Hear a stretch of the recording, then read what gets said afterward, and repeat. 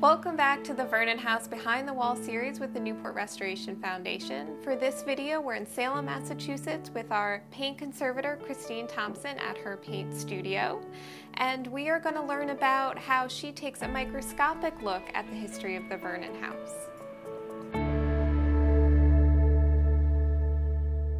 So my part in this historic structures report is to produce a paint history of the Vernon House. I have a tiny little chisel and I chisel away just a tiny chunk of paint that's really no bigger than, at the most, 1/4 of an inch across. Here's all the Vernon House samples you can see here, arranged room by room. We have lots of little bags. These are brought back to the lab. Then I have to prepare them and mount them to look at under the microscope. I have this little ice tray here, and I pour polyester resin into these little cubes, and then I sand them on the sander so that I cut through the face of the cube to expose, and now it's in cross section. And what we end up with are all these little cubes. And I usually use a drop of liquid to put on there. Oh, here it is right here. To saturate the surface.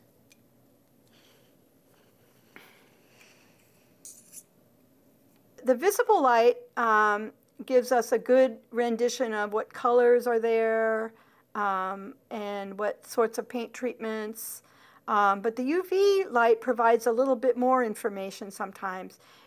And it also tells us certain pigments and certain types of resins fluoresce in a very particular way. What I see in the microscope is this, room 201 upstairs, which is the northwest chamber.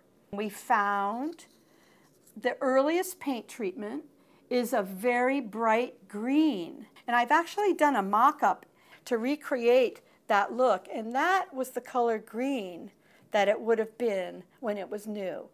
And then after that, we went through a long period of white, where some of these whites may have been pigmented. They may have had like a tan tone to them, or maybe even sometimes a taupe or greenish tone. And then at the very top, we get into the modern paints. And the modern paints in this case are these 2 layers of blue. We also use ultraviolet light to look at the samples as well. And sometimes ultraviolet light can tell us things that we don't see in the visible light. And certain pigments have a very distinctive fluorescence color. These kind of yellow colors down here, that's the typical of what you see with lead-based paints. And then we start moving up and we start seeing these sort of sparkly bluish layers, and that's typical of zinc white-based paint. All this information gathered by looking through the microscope is then laid out in a chart. Well, paint investigation has a number of roles that it plays in the understanding of a historic building. Most commonly, and people mostly think of using it when they ask the question, well, what color do I paint this room? What was the original color, or at some particular point in time? So that's certainly an important function of it. Another one, a much more important one in the way that I like to use paint investigation, is in an archaeological way. You can compare this element to this element. This has 5 layers, this has 25 layers. Obviously, it's not original. And so in an archaeological way, paint investigation can be very, very helpful. It doesn't give us an absolute date, but it provides us a relative sequencing. Southeast dining room, let's look at that. And this has all been stripped, but nobody stripped these plinth blocks here. And when I took a sample from them, I found this. This is a close-up of the stratigraphy. It's only the bottom layers. And here's the first generation here. It's a cream base color, and then it has a black baseboard paint on it. But that's generation 1.